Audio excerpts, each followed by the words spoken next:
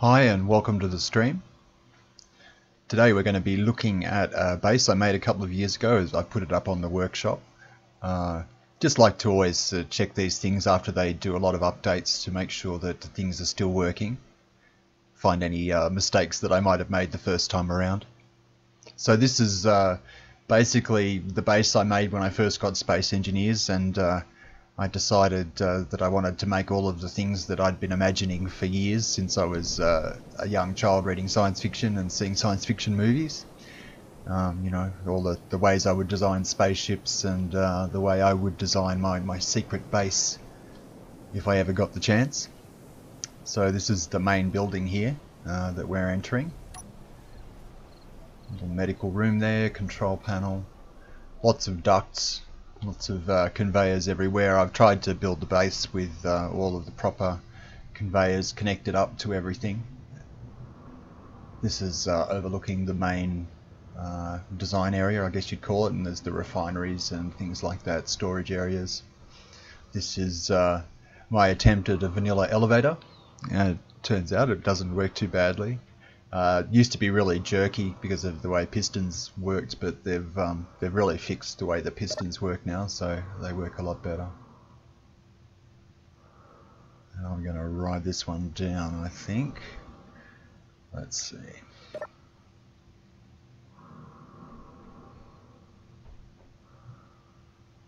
And down we go. Nice and smooth now.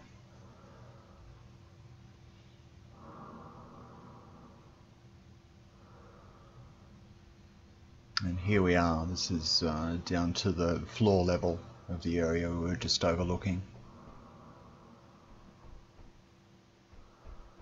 Quite good with the spotlight from the ceiling there and the black motif, I think. Makes it pretty spooky. This is a tunnel that leads down to another cave I dug down right deep inside the mountain, a kind of final bunker, or you know, an alien archaeological site, perhaps. It's another way to look at it. I'll be showing you that later. I've done a few movies of this base before, which are up on my channel already. I've never done any explanations of what things actually were, though. It was kind of thought it would be more fun for people to discover for themselves when they downloaded this world file anyway.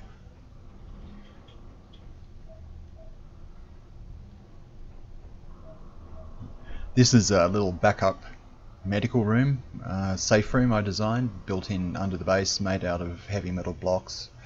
Just, you know, a place, a bolt hole if the other medical rooms are destroyed. This one is at least a bit protected, and it might last a bit longer than the others. I originally designed this base with a couple of teams fighting it out in mind, either fighting for the control of the base, or perhaps one team controlling the base and another team attacking from the air. I think it turned out well. I've included some other things as well that were just ideas that probably aren't really that practical for a game like that, but are still fun anyway. Going to go upstairs to the control room for this part of the base. Try out my piston elevator again.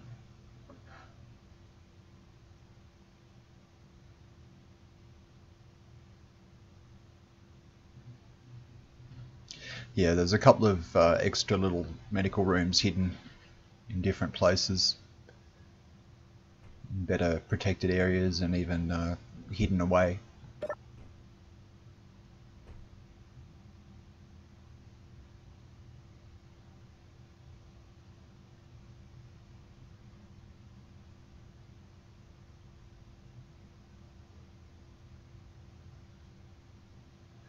Up here though we have the main control room, and I guess you'd call it the air traffic control tower for the base. Once we get up there,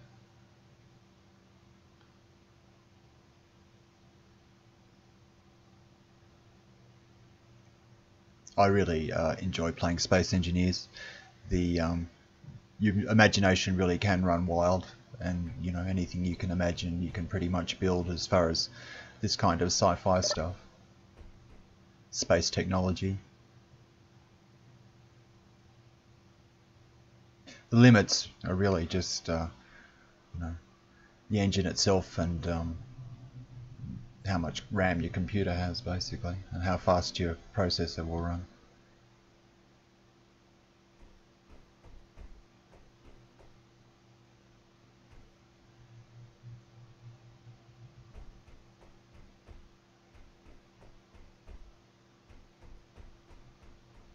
So nice big window overlooking the landing area there.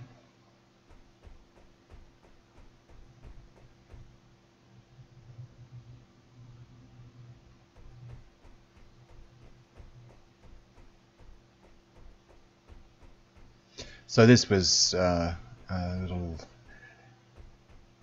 extra exit for the base. It leads to a tunnel which goes up through to the top of the cliff here. Have to use jetpack from this point. But there's a camera set up there, so you can actually look from that part of the base. Back down we go.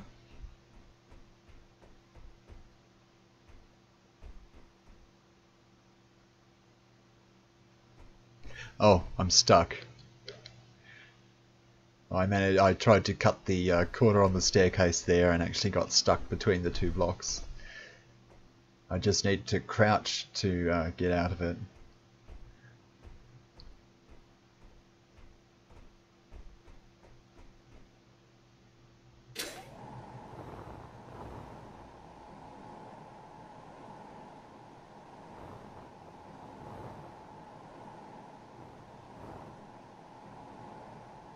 Yeah, I found a few mistakes here. Some sections of the control room are actually inaccessible on foot unless you get into the control chair first. And if you end up stuck down here in front of the window, you can't climb up either. You have to use your jetpack.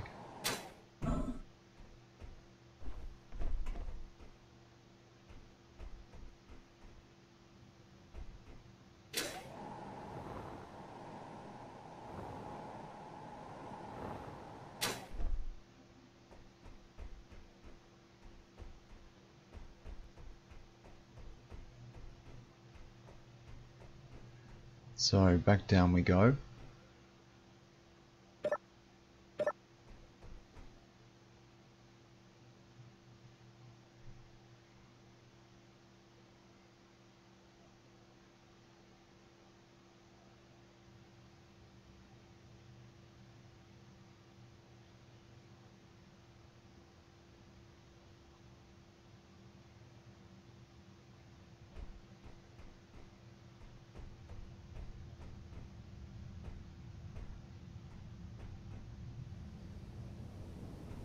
Alright, probably time to go and have a look at the train.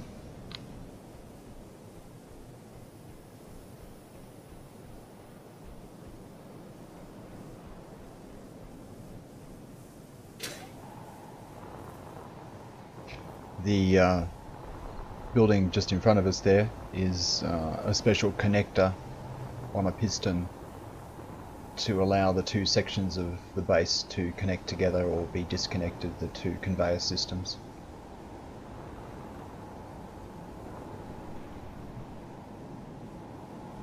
And this is the train car. Some of the changes in the updates I think have changed the way that wheels work. I was having a little bit of trouble last time when I was loaded this level and I was playing with this. So I want to try changing the height offset on the wheels to maybe tighten them up a little bit, because the car was wobbling around a lot. But I'm not 100% sure that I don't have the wheels around the wrong way.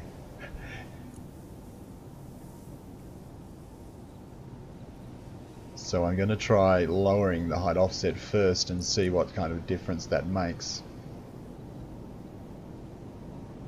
Looks like I've doubled up with the wheels groups as well. I've got some wheels in both groups, it looks like.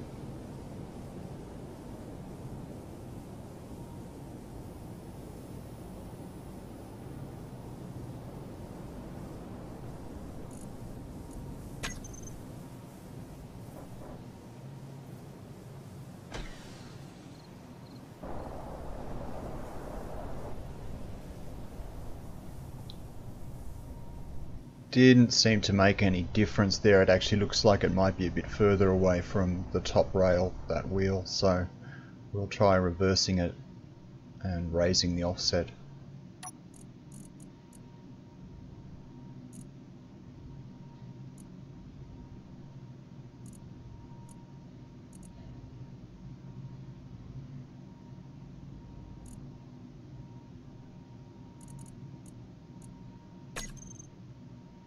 Yeah, it definitely looks better. I could probably raise it further, I think.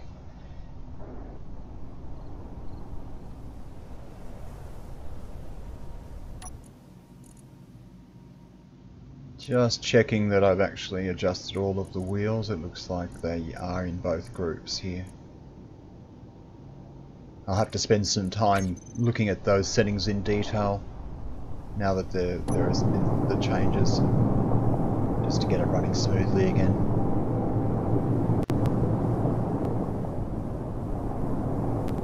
Once you get about 80 meters a second or so, you start to develop a wobble, unfortunately.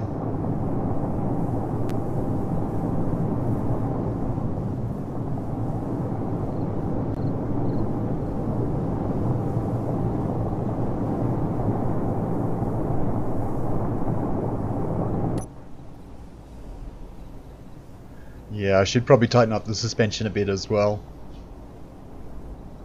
Looks like it, yeah, it's getting thrown around a lot there.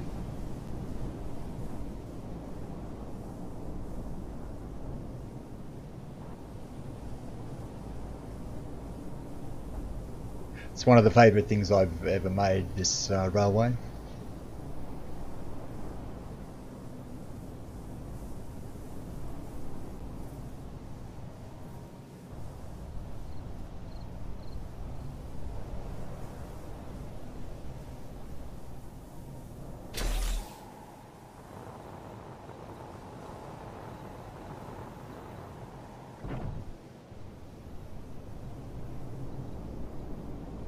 And back we go.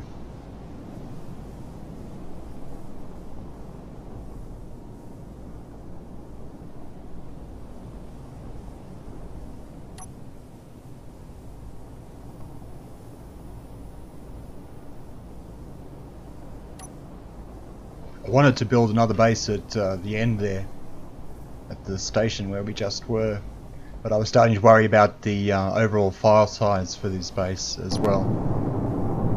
As you can see, there's quite a lot here already.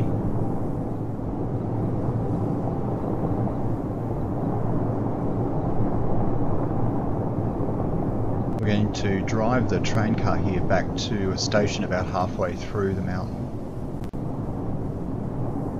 where we have a little fighter launcher that I modelled on, I guess the first time I saw one was the original Battlestar Galactica movie a long time ago, where you have a fighter that's launched from within a larger mothership that shoots down a corridor and comes out at high speed.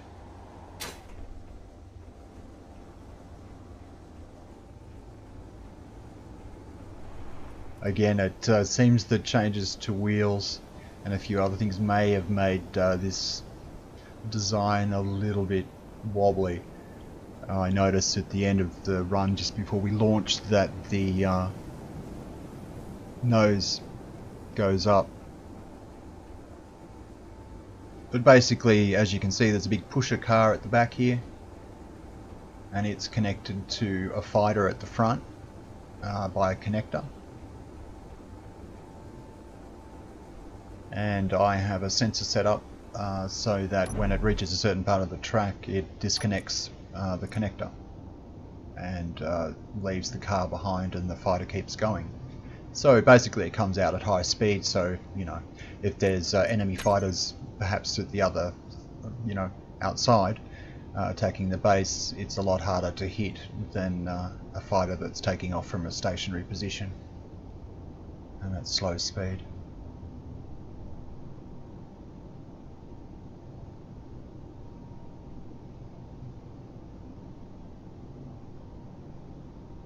So this is where the nose is going up a little bit, unfortunately. And a little bit of a glitch as we came out, but pretty smooth. At least the car isn't still attached, which and didn't come out of the tunnel and crash down the mountain, which has happened before. So we'll fly back. This is a big tower with some landing pads on it.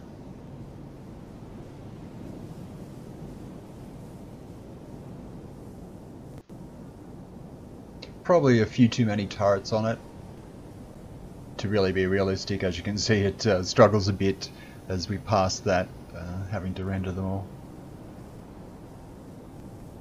Certainly when they're all firing at once, the frame rate, you know, really dives.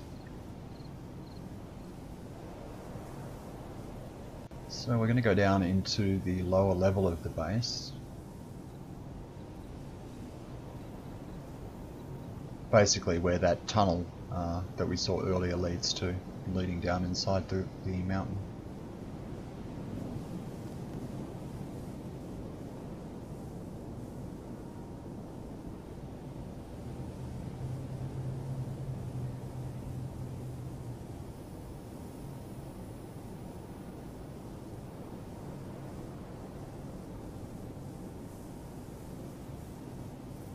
So the way I looked at this part was possibly it was an alien archaeological site that another civilization had found and was exploring. So they built the base up in the cliff to protect their find because it had some significance. And this is the old alien structures down underneath the main base.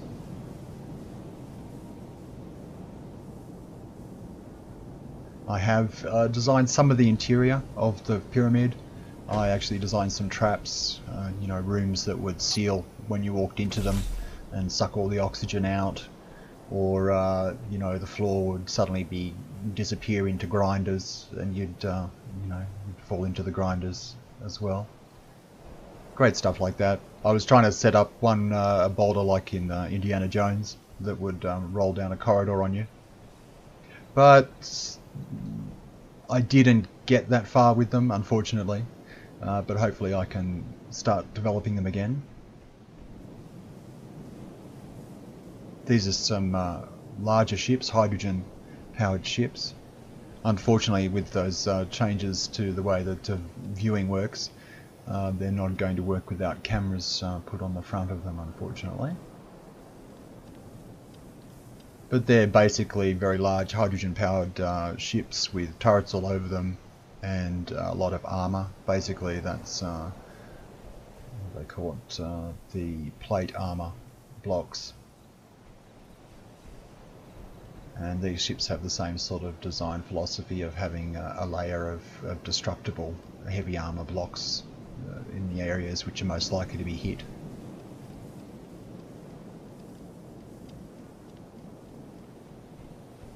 Protecting the pilot as much as possible, since I believe the AI in the game automatically targets the cockpit of any ship.